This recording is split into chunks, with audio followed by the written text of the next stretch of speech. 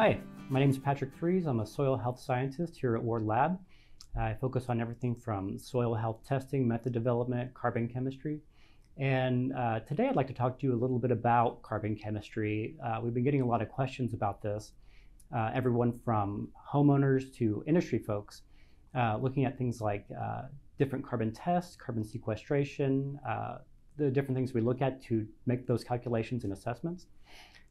Carbon's probably one of the most well-known elements, I guess, globally, mostly because of recent events in the past few decades, things like carbon sequestration, global warming, climate change, things like that. It all focuses on carbon capture from the atmosphere, CO2 in the atmosphere, which is carbon. Carbon's considered something of the currency of modern life because it's used as an energy source for almost every organism. We wouldn't be here if it wasn't for carbon and a few other elements. But carbon's a big one. It's about 20% of our body. It's about half of the mass of a plant. So every organism's utilizing carbon in different ways, but mostly for energy. One of the other important aspects of carbon is soil carbon, which a lot of people understand, especially with some of these recent movements towards things like no-till and soil health and understanding what all this means. Carbon's a big part of that. About 58% of organic matter is organic carbon. And there's different ways to test it because at the end of the day, all carbon isn't created equally. There's different qualities of carbon, at least that's what we've come to understand today. And those different qualities will relate to things like soil quality, carbon turnover, carbon stability, and ultimately carbon sequestration in the environment on the 1,000-year scale. So what I'd like to talk to you a little bit about is some of these tests, what they mean, and I guess things that you could do testing-wise, even if you're just a homeowner and you're curious, that you can do with your soil, and it will give you some information in terms of how much carbon you're storing in your soil. And you can track those changes with time, and it's fairly simple. So some of the broader tests that we do for carbon are things like organic carbon and inorganic carbon for soil organic matter. And that's everything from carbon derived from living organisms, and then also carbon derived from minerals, so carbonates. That's typically one that you look at if you're in a high pH soil, an alkali soil. And those all contribute to what we call soil organic matter. That's a very broad focus for carbon. It's just kind of like looking at carbon as a whole. You're not really getting any quality data, you're just looking at the total number. From there, we can look at things like carbon stability and carbon turnover. This is what we call active carbon, and it's just as it sounds. It's what microbes actually use for energy. So it's very active in the soil. It's very subject to management strategies. It'll show really meaningful differences if you're doing these different strategies, such as tillage versus no-till.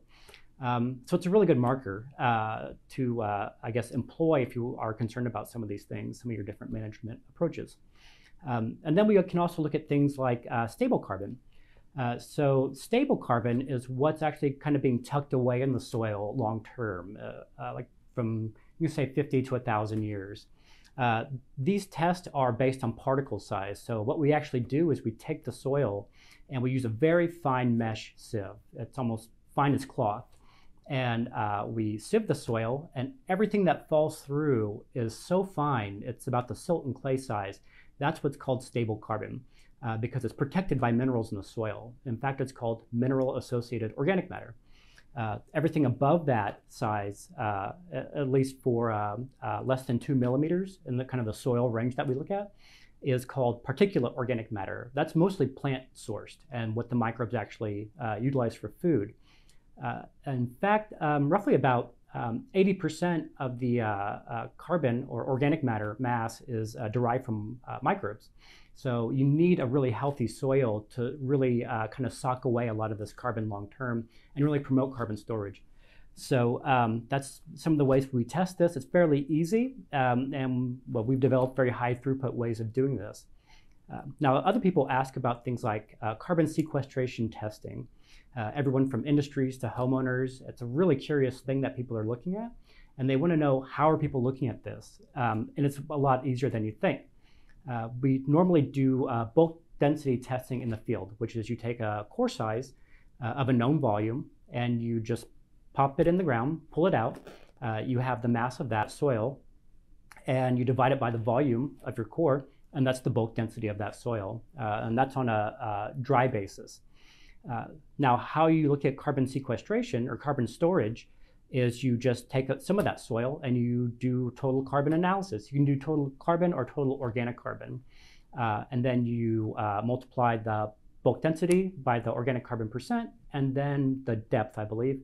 And then that will give you your carbon stored per volume. So it's kind of like a carbon bulk density. And that relates to carbon storage, carbon credits. It can get much finer than that.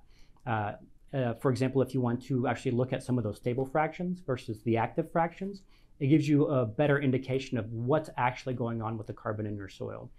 The best part of that is if you are a grower and you know what these different fractions mean and how they relate to things like nutrient cycling, carbon storage, soil quality, you can really utilize some of this data to look at your different management strategies and how that will actually change the system for your own benefit to help utilize some of those nutrients, reduce your input costs, and I guess increase your bottom line.